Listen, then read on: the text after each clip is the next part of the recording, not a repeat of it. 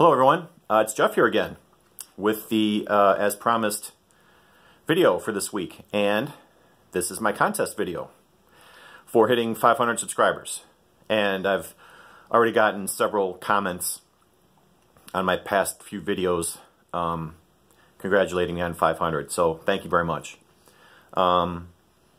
It continually blows my mind that people are subscribing to me still and watching and commenting, and it's wonderful, I have to say. I love interacting with you all, and there are so many channels out there now, and there are so many people putting so many videos out there that I know, not like it's competition, but there's so much to choose from that it can be overwhelming. And I'm honored that you guys tune in and watch me. Even though I need to shave today, I haven't gotten around to it. I'll get there. But anyway, I struggled with the theme for this contest. Trying to keep things somewhat original, somewhat fun, and something relatively easy to do to make an entry. So I think I have something that will be all of those things. Now, we're just going to go over a couple of basic rules here. First of all, you first have to make a video entry. And you have to put a comment below in this video that you made it to let me know. And then I will go and watch it from here. So there's that. You have to be a subscriber. That should go without saying, but, you know, if you want to get in, you got to be a subscriber. And today is February 13th, so I'm going to give this contest a month. I've been doing that for my last couple, so the deadline for this contest will be 11:59 p.m. on March 13th. And then a day or two after that, I will do the drawing for it. What is the prize? Well, seemingly, since 5 seems to be the theme for me lately, with 500 subs, 50th spin zone, I'm going to turn 50 this year. Ugh. I'm going to make the prize a $50 Amazon card or PayPal transfer. So this contest is open to anyone, you know, in America or overseas, because that will be easily done electronically. So I think that covers the basics. If I think that's it. Yeah. So the theme of the contest is to show records, you know, or whatever media you choose that contain. You have to pick 5 of your favorite riffs and show where that, you know, where it came from, like what song and what album. I have examples. Now, it could be any kind of music. It doesn't have to be rock. It could be jazz. It could be country. It could be prog. Any type of music. There's no limit. And it could be any kind of instrument. So, obviously, you've got the guitar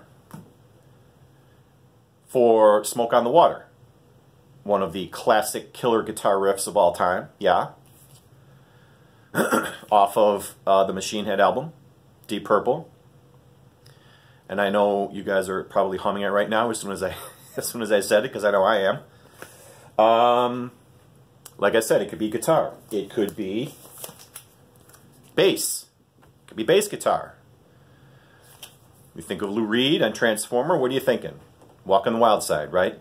And the iconic opening bass guitar riff. That's actually what I used. I used bass guitar riffs as my theme when I actually got on the radio last year. And this was one of the songs. But there are many other songs out there that have iconic bass guitar riffs. Or it could be synthesizer riffs. I'm thinking of Won't Get Fooled Again, off of Who's Next. Or even Baba O'Reilly.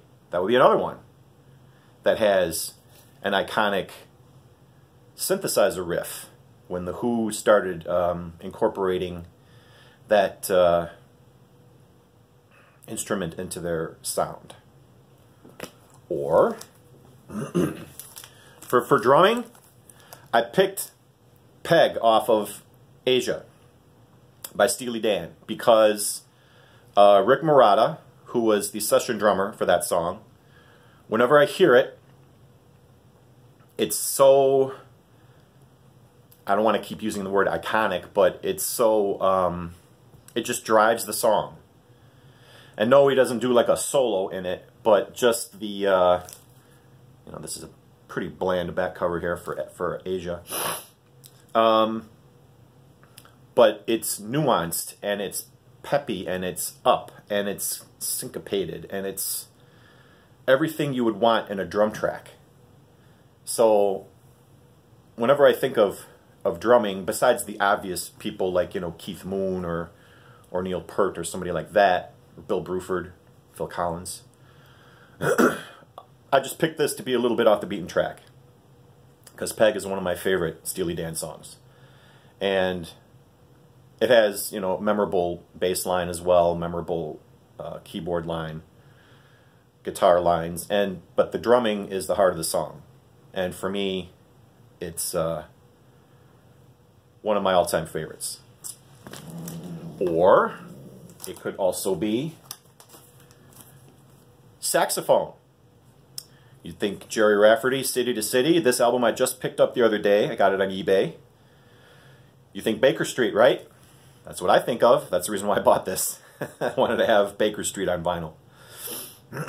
But the iconic sax solo by, who played that? Raphael Ravenscroft played the instantly memorable, hummable, catchy saxophone riff on Baker Street, which is one of my all-time favorite songs. So you kind of get the idea. Any instrument, any genre of music you choose, but pick 5 of them. Show us, you know, what album they came from, and, you know, talk a little bit about it. That's all. And that's all you got to do. And you guys have a month, and the winner will get 50. So, good luck to everyone. I look forward to all of your entries. Hopefully, you'll find this, you know, easy to do and a little fun to do. It gives you something different to think about. I don't think anybody's done favorite riffs.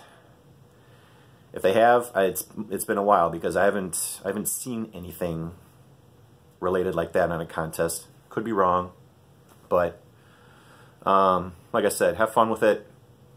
And when you make your entry, just put it down below. So that's it. All right, everyone. I will see you again soon. This is Jeff. Peace, and thank you again.